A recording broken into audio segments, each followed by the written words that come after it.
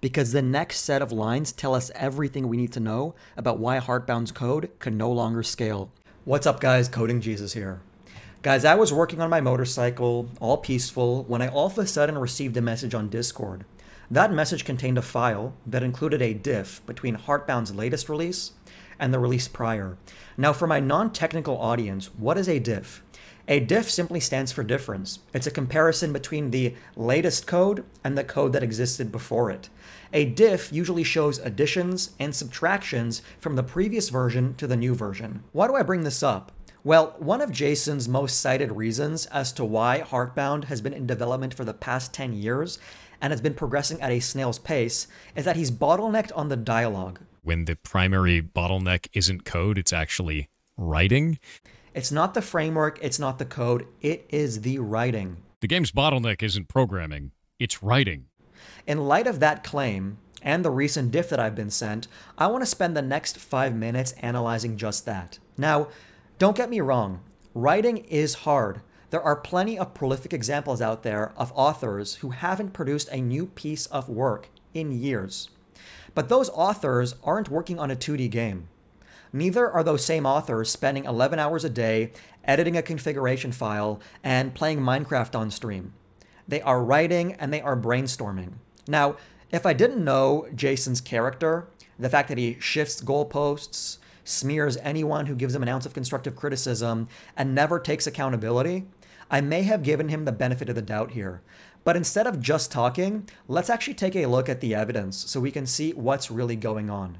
Today's video sponsor is me.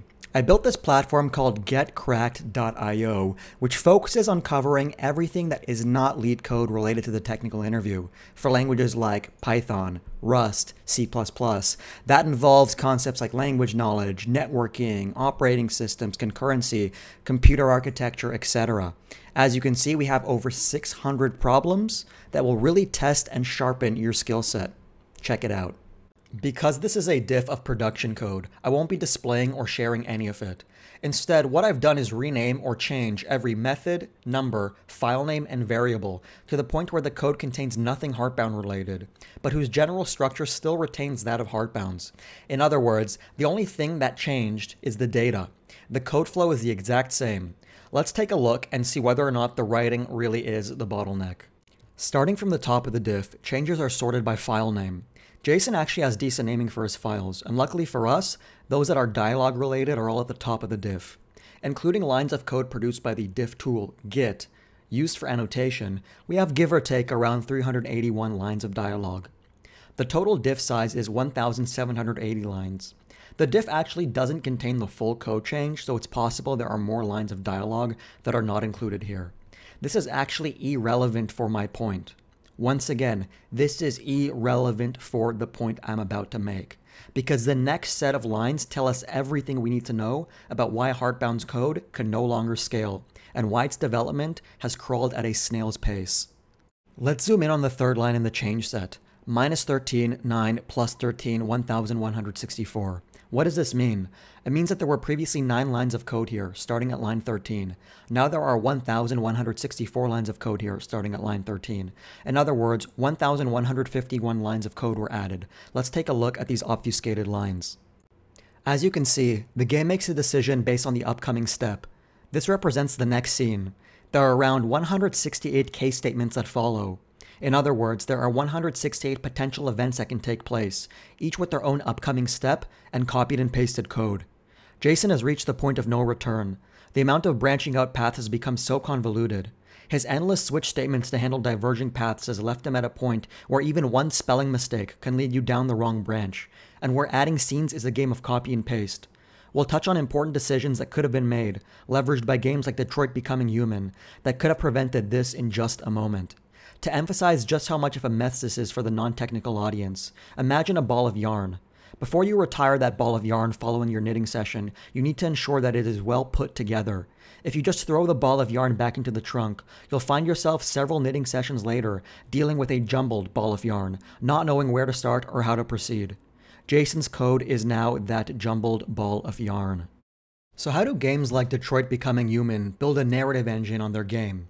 They do so using a graph-based system. For my technical audience, this is a directed acyclic graph, or DAG, of states. For my non-technical audience, this is a flow diagram or behavior tree. The core game logic reads from data tables or JSON-like files that describe A, nodes, B, conditions, and C, effects, not excluding any other project-specific information that's needed. In building this decision engine, programmers don't actually write any C++ or Lua. They simply populate spreadsheets or visual editors to build new scenes and new dialogue. That way, they spend less time on the framework and more time on their creative writing. If you wrote Detroit Becoming Human with nested ifs and cases like we've seen in Jason's work, you'd explode the codebase, risking a single addition breaking branches in hundreds of places. Without going into too much detail as to bore the non-technical audience, common design patterns used in narrative-based systems include 1. The observer pattern, where NPCs listen for updates propagated by other objects, changing their own internal state as a result. For example, when the Alice Rescued event is propagated, the cutscene manager triggers alternative dialogue. Another common pattern is the command pattern, where we encapsulate decisions and actions as objects. Each decision is encapsulated in a command object, making it easier to queue, undo, or replay, for example, in a flowchart. I can keep going, but I think you get the point. It's become more than obvious at this stage. The bottleneck is not writing, it's the code. That is, if Jason actually wanted to write instead of playing Minecraft or hurling insults at other creators. The thing is, I wouldn't even blame him if he just came out and said he makes more money streaming than he does developing Heartbound, and as a result, he's not interested in continuing the project. But at this stage, my opinion is that he's using Heartbound as a way to pad his resume, so he can maintain the game developer moniker. Heartbound isn't done because it's not supposed to be done, both from the technical perspective, that it is impossible to complete, and the behavioral perspective, that leaving it unfinished allows him to pretend that he's working on something meaningful and important. That's just my opinion. I'll let you come to your own conclusion. I'm just here to review the code. If you like the video, consider liking and subscribing. If you want to go above and beyond, consider becoming a channel member or patron. And remember to test your own coding skills for free on getcracked.io. Thanks for watching.